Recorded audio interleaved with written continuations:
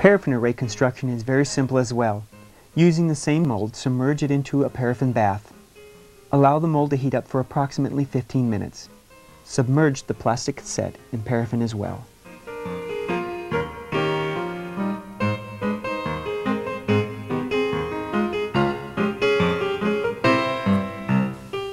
Fill a mold with embedding type paraffin.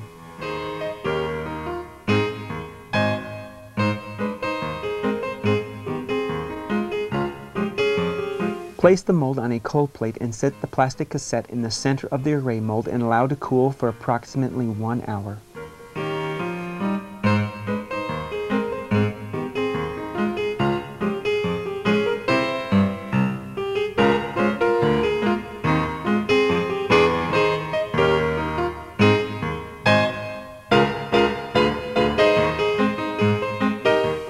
Once the mold is cool, pry it apart slowly.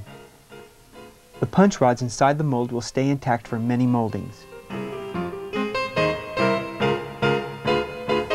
The specimen layout is the same as any other array instrument on the market. An H&E slide is marked to show the proper punching site in the paraffin donor block. Push the 2 mm dermal needle into the donor tissue block. A single disposable needle can be used for an entire array protocol.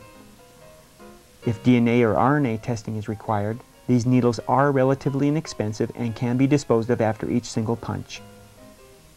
Insertion is easy. Place the needle over the designated hole in the paraffin array block and push down on the stylet.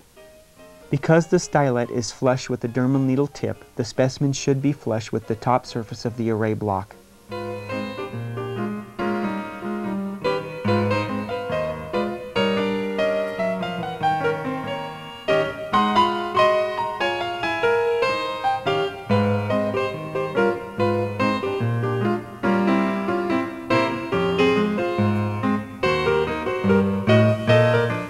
If the core comes out of the needle, use forceps to insert the specimen.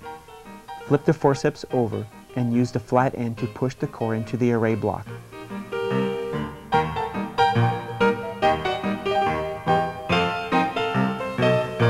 After the array block is constructed, set the array block on a glass slide and place it in an oven at 40 degrees Celsius for 15 minutes. This will soften the paraffin core tissues, causing them to stick to each other.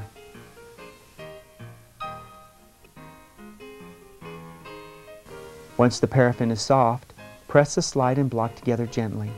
This will set the cores into the array block. If the block is still too hard, put the slide and block back in the oven for another 5 to 10 minutes, and repeat the pressing process.